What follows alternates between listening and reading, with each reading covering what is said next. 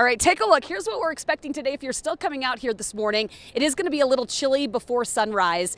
Temperatures have dropped down into the 50s and low 60s in some spots. You're going to find dry conditions, though, through training camp. So don't expect to see any more rain or thunderstorms here, at least for the morning. By this afternoon, storms will pop up likely after about 2 o'clock. Take a look at our hourly planner, near 70 here by about 8. We're going to be in the low 80s right around 11 o'clock and then near 90 by 2. So it is still going to be a pretty warm day for us today. Those temps close to normal. Right now, Denver at 62. From this shot here at City Park, not quite a Broncos sunrise yet, but if you look off to the east, you're going to start to see some of that blue and orange in the sky. Winds have been at about 10 to 15 miles per hour. It makes it a little chilly at times here this morning, but take a look at Futurecast.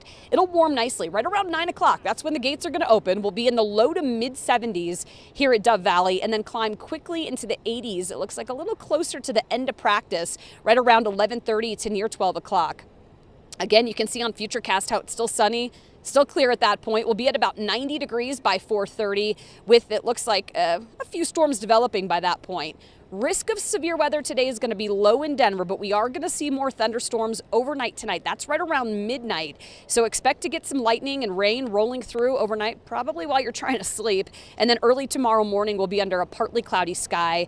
Cooler, a better chance of scattered storms and showers. And when you look at our risk of severe weather here across northeastern Colorado, they're in the dark green where we could actually see again some isolated tornadoes.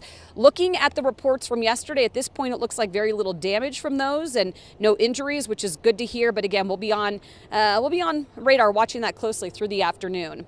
So 90s today, 70s tomorrow, and then we're at about 80 degrees on Friday. Thunderstorms likely here both Thursday and Friday. And then, Jason, things are going to gradually start to dry out and warm up as we head into the weekend. I'd say enjoy this cooler weather, the cool, wet weather, because next week, that string of 90-degree heat, it's going to return. Beautiful.